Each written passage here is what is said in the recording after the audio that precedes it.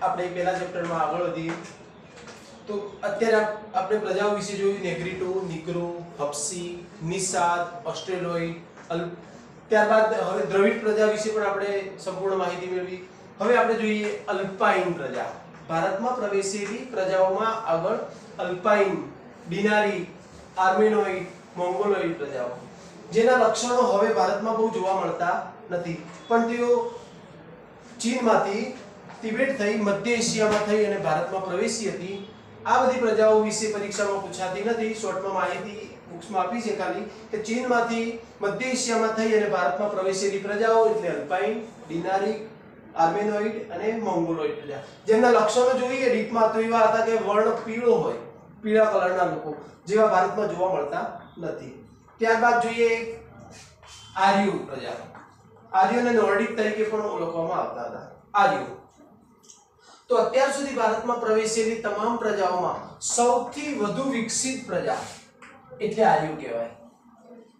નીગ્રો, Nishad, Alpine, ડિનારિક, મોંગોલોઇડ, આર્મેનોઇડ અને દ્રવિડો આ તમામ પ્રજાઓ કરતાં પણ સૌથી વધુ વિકસિત પ્રજા હોય તો તે આર્યો.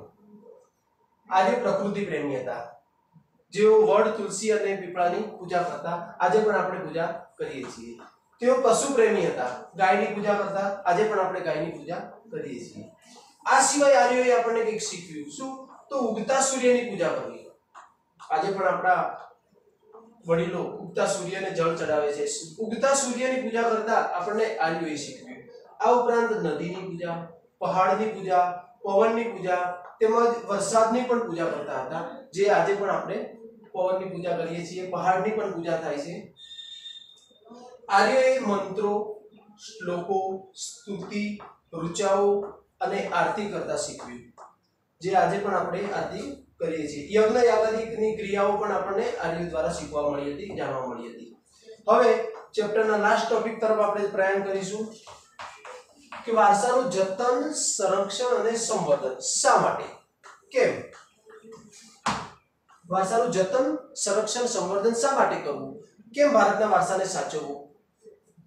તો આપણે જોઈએ બંધારણની કલમ. મેં કીધું, આપણા વડીલોએ કીધું એટલા માટે નહીં, પણ બંધારણ અનુચ્છેદની કલમ 51 ક માં દર્શાવ્યા પ્રમાણે કોઈ પણ ધોરણ અને કોઈ પણ વિષયના પાઠ્યપુસ્તકમાં શરૂઆતમાં જ બંધારણની કલમ અનુચ્છેદો આપેલા હોય છે. જેમાં 51 ક 6, 7 અને 9 કલમ નંબરમાં દર્શાવ્યા પ્રમાણે ભારતના દરેક નાગરિકે ભારતના ઐતિહાસિક, પ્રાકૃતિક અને સાંસ્કૃતિક વારસાને સાચવવું એની પવિત્ર ફરજ છે.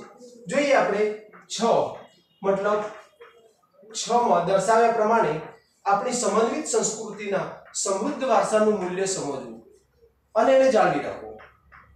વડીલોએ આપણને કોઈ પણ ચીજ વસ્તુ આપી હોય તો એને જાળવવી, વાપરવી, જાળવવી અને આવનારી પેઢી સુધી આપણે એને બચાવી રાખવી એ આપણી ફરજ બને છે.